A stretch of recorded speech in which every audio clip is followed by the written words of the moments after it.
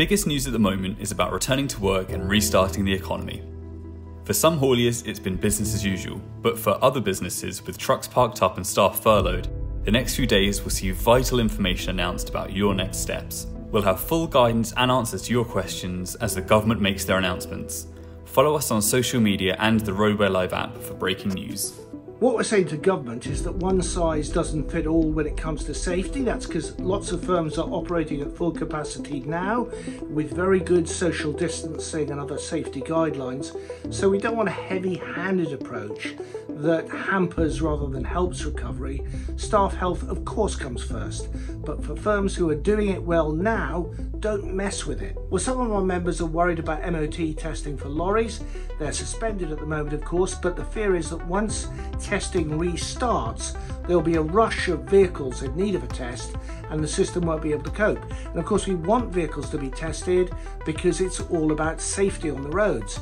But there's also a fear that vehicles off the road will mean that firms won't be able to work properly. Dilemma, and we've got to sort it out with the government. The RHA undertook 3 surveys throughout April to understand how the COVID-19 crisis affected the haulage industry and to find out exactly what support needs to be offered. We received thousands of responses and want to thank everyone who took part. Here we can see some of our key findings that are affecting you. The average number of inactive trucks per operator is 15. The hardest hit sectors are car transporting and removals, with agriculture and fishing less affected.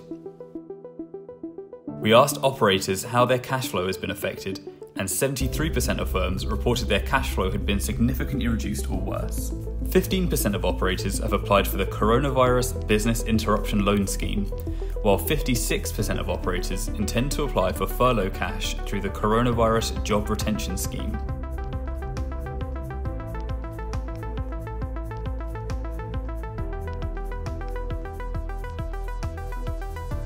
When firms were asked how long they expect to survive with the current volume of work, 88% said that they didn't expect their business to survive the effects of the pandemic if their amount of work didn't improve after the economy restarts. The RHA has asked government for support in 5 key areas to help our industry recover.